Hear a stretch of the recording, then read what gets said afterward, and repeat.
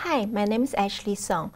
I'm a program manager at Microsoft Maps and Geospatial Group. Today, I welcome you to check out our newly released Multi-itinerary Optimization API, proudly presented to you by Microsoft Maps team.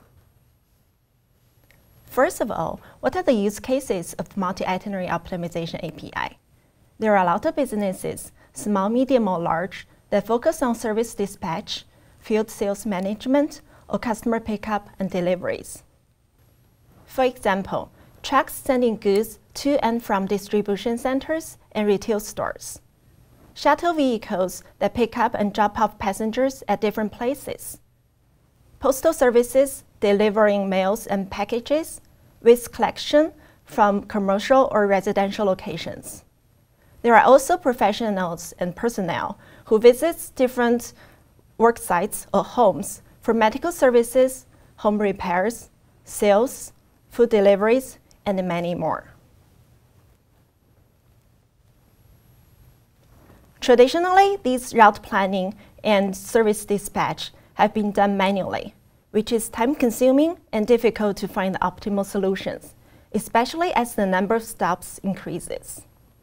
If multiple drivers need to be involved in servicing all the stops, the complexity of dividing up all the stops among the drivers goes up exponentially. Our Multi-itinerary Optimization API automates the process of route optimization to save you time and reduce your operational cost. It does smart scheduling based on the business service time window and the shifts of your drivers. And it improves the productivity of your mobile workforce. Here is a route optimization scenario on Microsoft campus. A Microsoft shuttle starts from the Commons building and makes 4 additional stops along the route to pick up and drop off passengers and ends the route at Building 33. Without the optimization, if the driver goes to the stops in the sequence of the requests, the total travel distance will be 5.3 miles, and it will take about 32 minutes to go to the final stop. Using the Multi-itinerary Optimization API, the sequence of the stops is reordered to optimize for the travel time and travel distance.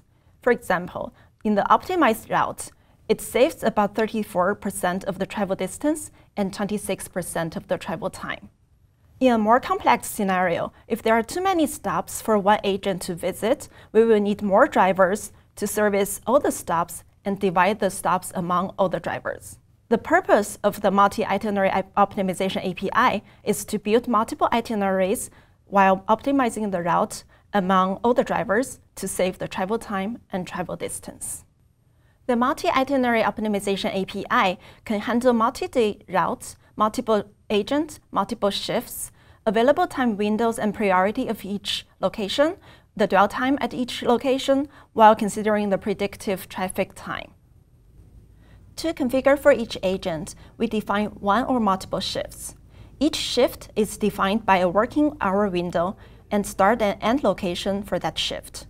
Only during these hours, we will schedule itinerary item for that agent.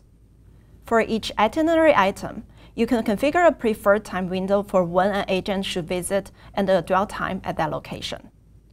With all these constraints taken into consideration, we build the optimized itinerary, making sure that the agents arrive and leave inside the defined availability time window. The underlying mechanism of Multi-itinerary Optimization API is the distance matrix with traffic and optimization algorithm we developed with Microsoft Research. So what's distance matrix?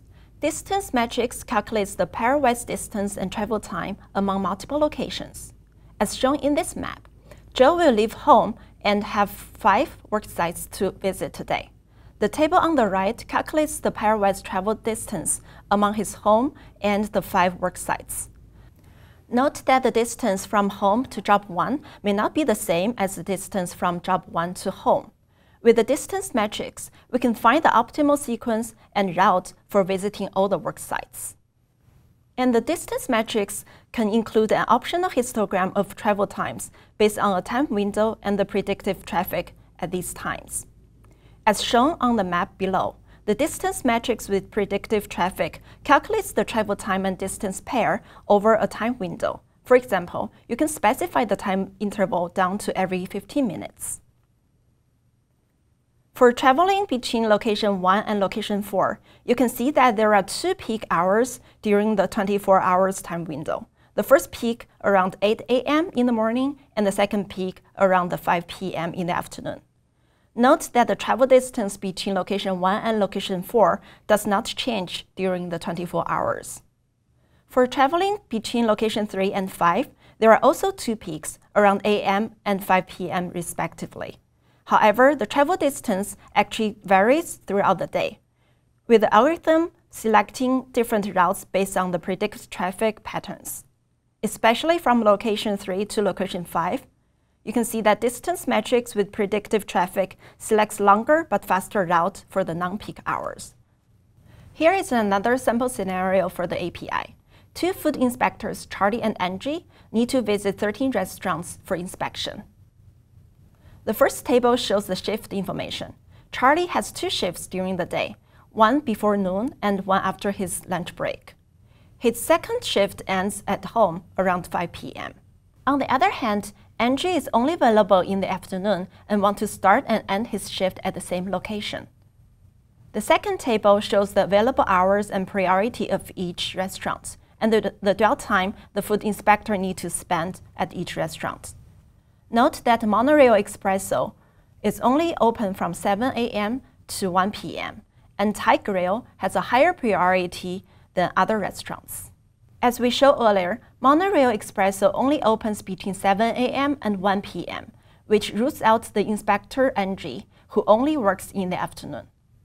The first shift of Charlie is a perfect example showing how time window constraints are considered. The coffee shop is open until 1 p.m., and the API assigns Charlie to arrive at the coffee shop before 11 a.m. with plenty of time to finish his visit.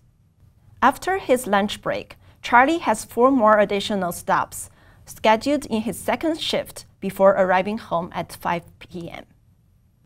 Angie, on the other hand, starts and ends his shift from the same location. All his places are available in the afternoon, including the high priority location, which is the Thai Grill. All the route optimization for the day is done by the predefined shifts, time windows, while considering the predictive traffic. Now I would like to give you a quick walkthrough of how to use the Multi-itinerary Optimization API.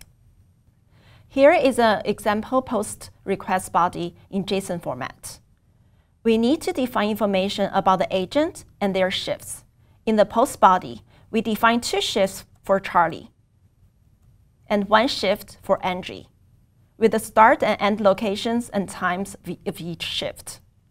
In the post body, we also need to define the operating hours, dwell time, and priority of each location. Once you have the post body defined, you can post an asynchronous request with the agent shifts and itinerary items defined in the post body. You can use this HTTP post request URL with your own Bing Maps API key. You can look at this snippet of the JSON response returning information about the async request. The response lists the route instruction for each agent, including leaving from the start location, traveling between locations, and visiting each location. The response also gives a summary of the route for each agent, such as lat long of the start and end location and all the waypoints, the total travel time, and total travel distance. When a request is successful, a HTTP status code of 200 is returned. That's all for the quick overview of the Multi-itinerary Optimization API. For more information and the full request body examples of the API, please visit our API documentation page. You may also find information about our other route APIs, such as Truck Routing API, Asynchron API, Snap-to-Road API, on our Bing Maps Route API page. Thank you, and I hope you have a great Microsoft Build 2019.